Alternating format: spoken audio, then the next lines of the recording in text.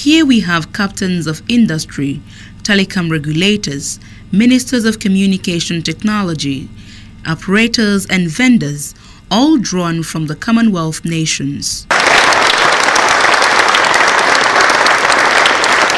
I begin by welcoming all of our esteemed visitors to a place we describe as fascinating Nigeria, a warm and captivating country that is home to people of diverse cultures. Welcome to a country rich in natural and human resources and one that presents a highly rewarding investment environment. I also join my colleagues in welcoming you to this 11th edition of the Commonwealth Telecoms Organization Forum.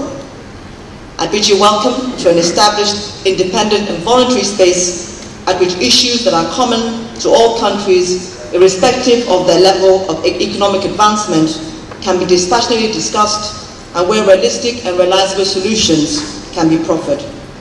The Forum is a constitutionally mandated flagship event of the Commonwealth Telecommunication Organization and takes place every year. This year's event offered regional and international solutions to issues bordering on broadband access, cybersecurity and new media, cloud service, among others, as member countries share knowledge on critical updates and insight into infrastructure, security and application challenges.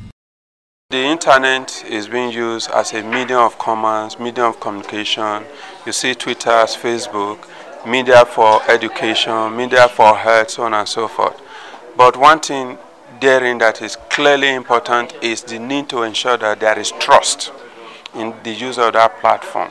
And to gain that trust by the users, the platform must provide for three important characteristics.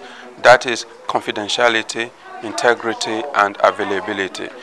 That it must be possible to note that when you send information that nobody is able to modify that information. Nobody is able to hold that information without getting it to where it says it's being sent. It must be available at all times. We go to conferences like this, you get the gadgets that you're currently getting in here, but the next thing you go back to your company, you now want to put that onto the network. What about the network policies? What about the information that you now have access to, which is now basically not secured? What about the government information security that you now have access that's not on your personal device? Who's responsible when that device is lost, or who's responsible for your personal data on the enterprise's own devices? So it's all about basically making sure that ultimately now we start thinking, as much as all these devices are all in the consumer's hands, what are we doing to protect the information that is in there?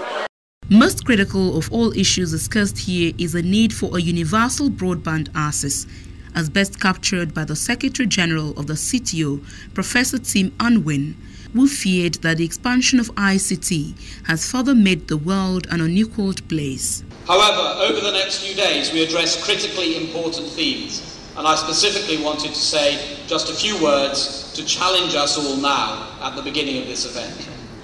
Quite simply, as my namesake Sir Tim has just said, we cannot deliver on the title of this forum, Innovation Through Broadband, unless all of our peoples actually have broadband. Many of the CTO's members have less than 5% of their population connected to the internet. My own country, the UK, still has 17% of its households not connected. How can they benefit from e-government services? For those of you from the corporate sector, this is indeed a great market opportunity that I know you are grasping. However, the case I want to put before you is that more importantly than merely the economic agenda is a moral agenda. These technologies are so important, so powerful, so life-changing, that we fail our brothers and sisters if we do not ensure that they too have access to broadband. There are three simple things I would like you to take away from what I wish to say this morning. First, as Sir Tim has said, the expansion of ICTs over the last decade has made this world a more unequal place. Put simply, these technologies are hugely powerful. Those who have access to them and know how to use them can benefit immensely.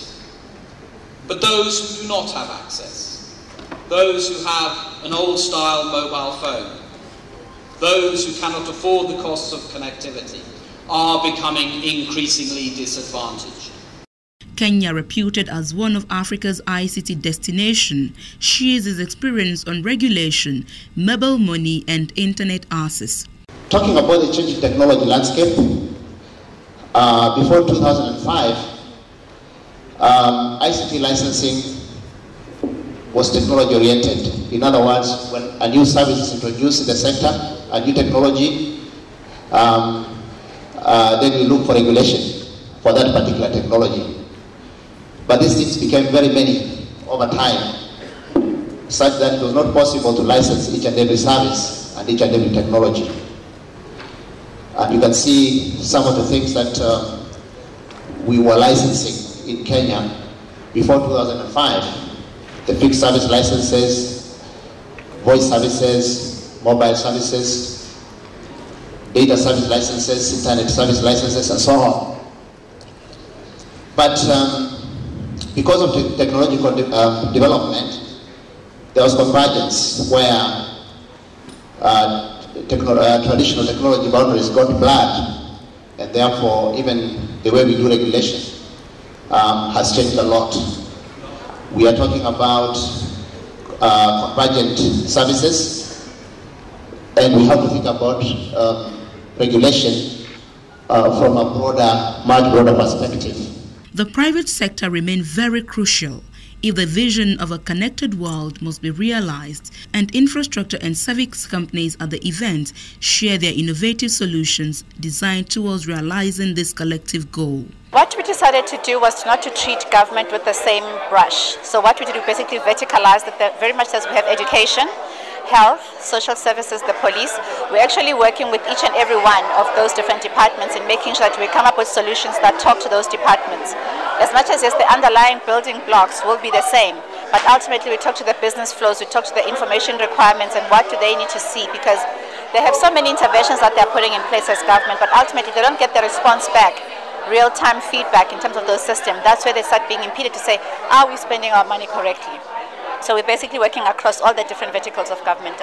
We kind of define three different types of cloud in terms of the way that you consume them. I think everybody's familiar with the private cloud. So how do you, you want to have something that's geographically close to your users, typically either hosted in a data center or on premise at your premises, but it's specifically dedicated to that use and that business or that particular organization.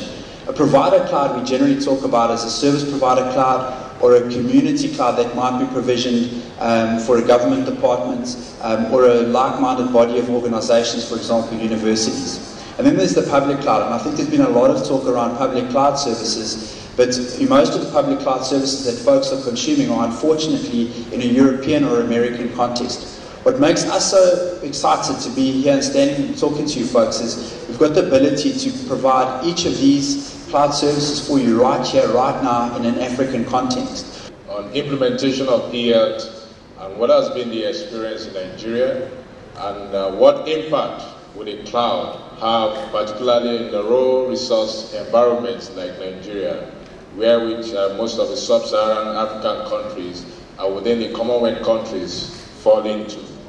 And with that brief introduction, quickly I will look at what e-health is, which most of us know is electronic plus health, and then the implementation that has been done so far in Nigeria, some of the initiatives, and what are the implications for the cloud, what is actually driving cloud computing in e-health, and then the impact of the cloud on e-health for the future.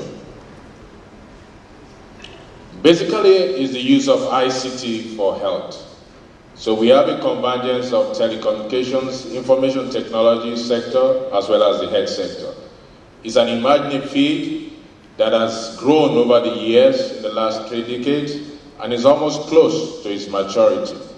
Of course, what does e-health provides for the health system?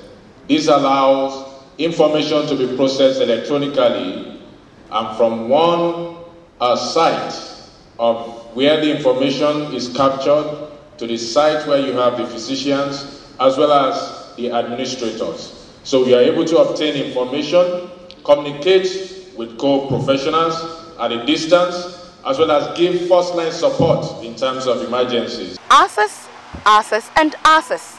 That was the thrust of this conference. Speakers agreed that ICT has further made the world an unequaled place. And except developing countries work out strategies of rolling out broadband, the gap between developed and developing nations would continue to grow.